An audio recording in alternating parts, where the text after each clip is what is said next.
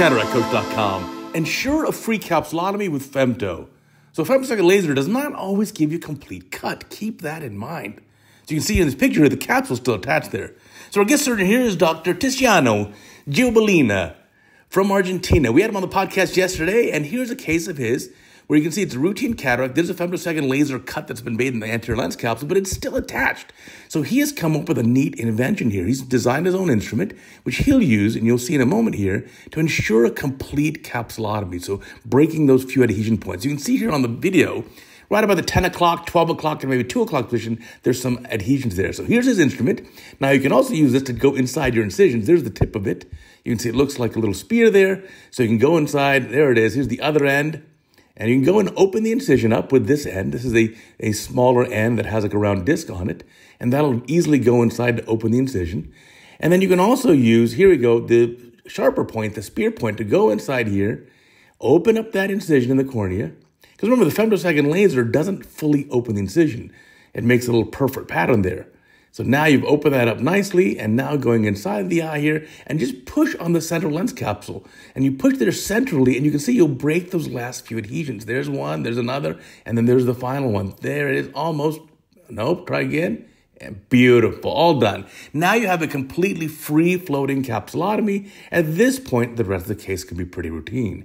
So interesting use of this instrument there. Here we'll do some hydrodissection. You see the nucleus has also been divided into quadrants by the femtosecond laser.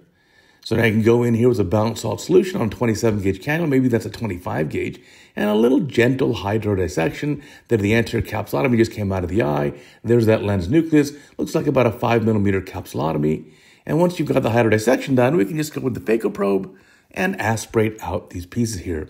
Now, we had a great time talking on the Cataract Coach podcast yesterday about his clinic situation there in Argentina, and also the meeting he started.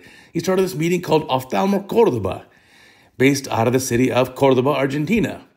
We Americans say Cordoba, but we'd be saying it wrong.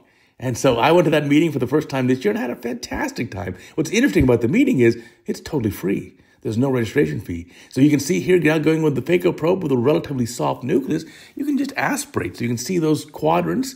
You can go right to the apex of one of those quadrants and kind of lift it up and just aspirate that piece out. Should be pretty easy to do here. So again, surgeon is sitting superiorly in this case. Now going into the second instrument, here's the other end of his instrument, which is like a little disc shaped at the tip, so nice and soft and basically not sharp. And you can use that to lift up these pieces. There you go. Lift up the corner of one quadrant and then just aspirate it out pretty easily. And again, obviously this is a very soft lens here, but that instrument allows him just to lift these pieces up for easy aspiration. And again, to make it efficient, but also to make it safe to stay away from the capsule. And once this is done here, these pieces can come out pretty easily. You'll be left with like an epinuclear shell, which you can use vacuum and kind of flip it up and bring it out of the capsule bag and aspirate it. So there's the last bit of the central quadrant, the endonucleus is out. Now here comes the epinuclear shell. Now the key here is to vacuum only. Don't give a lot of energy here, no energy in fact. So vacuum, vacuum, vacuum to free this thing up, and then you want to get it away from the posterior capsule. So again, if you give energy here, you can go right through the piece, the epinuclear shell, you would hit the capsule. You don't want to do that. Remember, this is a patient with a relatively soft lens, didn't have too much cataract. This patient may be doing this for refractive reasons, right? We've soon realized that our most refractive surgical procedure is cataract surgery. So there we go. There's the last of the epinuclear shell. Comes out pretty easily vacuum. There we go. Now we'll switch over to the IA probe for cortex removal. Now, in the meantime, let me tell you about Retina Rounds, our sister channel. It's an amazing sister channel. It has great information for ophthalmologists like you and me who specialize in cataract surgery. There's great material there that you can learn from as well. Yes, there's advanced retina material, but also simple things like how to do a depressed retina exam to check the retinal periphery. And in that video, guess what? I'm the patient. Go check it out. I think you'll laugh a little bit and you'll learn a lot. Now, going here with the IA probe, here's a coaxial IA probe with that polymer tip. I'm going to clean up the capsular bag here. Now, one of the challenges here with the femtosecond lasers, remember, it also ends up cutting the anterior cortical tissue. So it's a little bit tougher to grab. You got to go a little bit deeper inside the capsular bag to get it towards the equator. But here you go, nice clean capsular bag. That looks beautiful. Clean all this up and we'll get the lens in. Any guesses now? What do you think the lens is going to be here? So given such a very light cataract, very minimal cataract, my guess this patient is doing this for primarily refractive reasons. So perhaps a lens that'll give a wider range of vision, maybe an EDOF lens, extended depth of focus, maybe a multifocal or trifocal lens. Let's find out. Or maybe the patient's hyperopic and even a monofocal lens will make them happy. I mean, sometimes we forget the punishment that is being a high hyperope. These poor patients who are like +3 hyperopes really suffer a lot. So let's take a look here, cleaning up the bag pretty well. Now keep in mind the edge of the capsulorhexis or capsulotomy there is not as strong as a proper capsulorhexis. So yes, the laser made a pretty opening there, but it's not as strong as a regular rhexis. So now going in with our viscoelastic, filling up the capsular bag. There you go, get a good fill. And I think we're ready for that lens. Now you'll notice the incisions here that you make with a femtosecond laser, the corneal incisions, they're okay.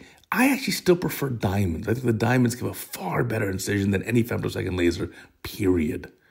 Now here comes the IOL being delivered, and now it's going to go in the capsular bag. Let's go. Looks like a single piece acrylic design. Let's look at the exact type of lens. Get that open up in the capsular bag, and let's see. What do you think is going to be on that optic? Is that going to be a monofocal lens, or is it going to be an EDOF lens? Let's take a look. It doesn't look like trifocal. Can we see, is there a central focusing element there? Or maybe it's just a monofocal. Maybe this was that hyperopic patient. You know, those poor patients who were hyperopic, let's say +3 diopters, they went their whole youth with perfect vision, right? Because they had so much accommodation that they could just easily accommodate the +3 for distance and then +4, 5, 6 for up close tests. Oh, there it is. There are rings. Nope, look at that. It looks like a trifocal lens. Now I see the rings on it. So yes, certainly patient had this done for refractive reasons because it was a very minimal cataract. And now we can see those are the refractive or diffractive rings on the lens optic. So this is probably, my guess is it's a trifocal lens there. And then get that centered up. Now the trifocal, remember, you've got to get those lenses beautifully centered in the pupil. You want those Purkinje images there. You see those Purkinje images. You want them lined up with the center of that optic. There you go. Now we can easily see the rings. So very nicely done. I'm sure this patient's going to be quite happy. And then we'll go from there. So interesting case here. Thank you for sharing. I do appreciate it. And I'll certainly be back to Cordoba in the future to visit for your meeting again. It was truly a great time. I love meeting the Argentinian ophthalmologists, especially the young ones. Wow, what great energy they have. It was truly an amazing meeting. So also check out our CataractCoach podcast. I think you're going to really love it. We talked to a well-known ophthalmologist for an hour, and we figured out, well, what's the secret? What's your secret sauce? How do you succeed? How did you do this in your career? So I asked Tiziano, how did you start this meeting from nothing and make it such a huge meeting? There were 800 people there this last meeting. So how'd you do it? He tells you all the secrets. So you can start your own meeting. Again, check it out. You'll love it. And remember, CataractCoach.com, you can go there and submit your video. Click on the link. Check it out.